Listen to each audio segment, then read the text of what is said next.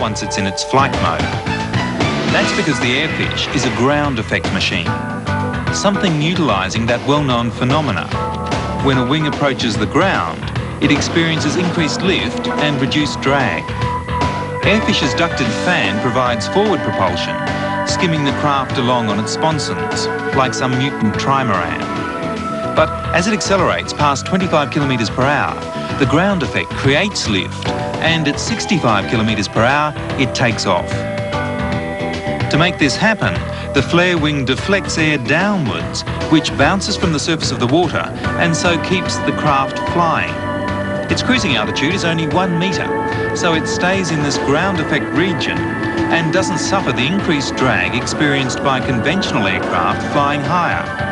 There's no drag from the water either, as it's not in contact with the surface, so the Airfish can cruise with minimal resistance and maximal fuel efficiency over water, land and ice.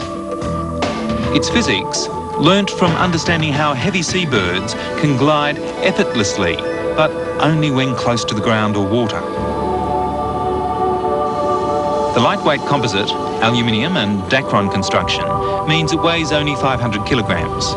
Its cruise speed is 120 kilometres per hour, and by the time you come down to Earth again, your heart rate is about the same.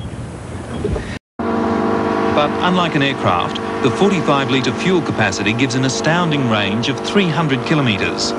Achievable because so little friction is involved. The engine is a conventional 70 horsepower German motorbike one that needs only to deliver the forward thrust. The wing design alone creates the cushion of air. This two-seater runabout is as big as they come.